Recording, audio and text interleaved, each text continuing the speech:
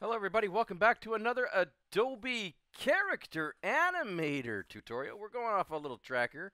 I want to show you Character Animator, and in particular, I want to show you how to make adjustments to your characters or to your puppets in virtual real time. This is an incredible feature that allows you to make adjustments right away. So let me just show you how to do this. First off, I've loaded up Adobe Character Animator. You will notice when I hover over here, we are using the beta version.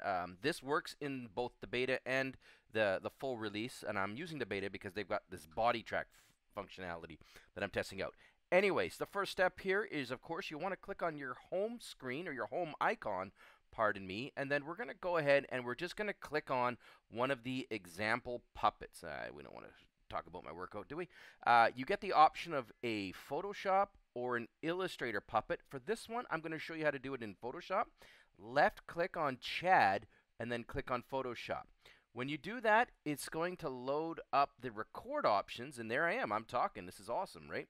And it's caught me, even though it hasn't set my rest pose, but that's okay. It's got the audio.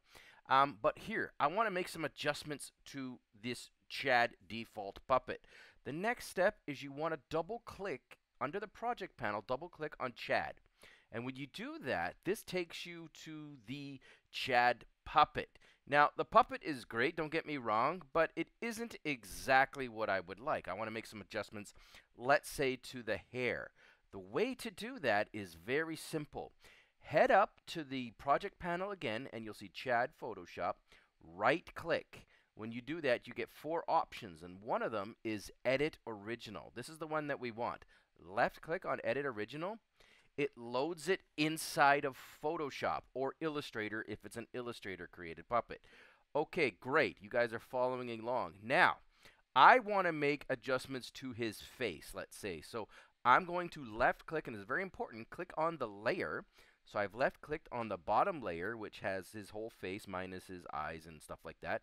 And for me, I want to do something to his hair. So I'm going to go ahead and add in a C just for the heck of it. So I'm going to go over here to the left side, and I'm going to click on the brush tool. But any of these tools that allow you to write, that allow you to add text or add stroke or anything like that work. But for this demonstration, I'm going to go to the brush tool. I'm going to left click on that. And then I'm going to go up to the brush. And right now I've got a shaggy weird brush selected. But I'm just going to go with the default soft round brush just because everybody has access to that. So again, I've clicked on the brush and then I've added the default soft round brush. Now I'm going to check the color. The color is black. Well, let's go with a red color. Why not? Let's go right over the top. Okay, we're going to go bright red just so you can see it. And then I'm going to go ahead and just add a C right in the middle of my forehead. And that stands for Curtis. Again, this is not going to win any design awards, but I'm doing it anyway. I'm just showing you the technique. All right, so we've added a C. Now, click on File, Save. You got to be very careful. You have to save it.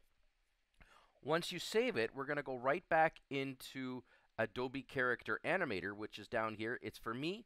It's the white version. Normally, you'll see like a darker purple one. Again, this is because I'm using the beta and testing it, but it works in both.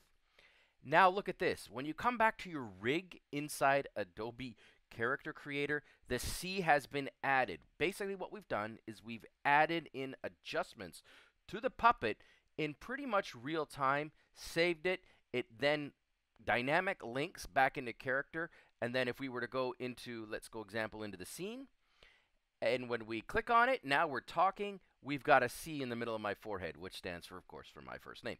Guys, that is an amazing option inside Adobe Character Animator. Thank you for watching this tutorial. Ton more stuff coming up. Stay tuned.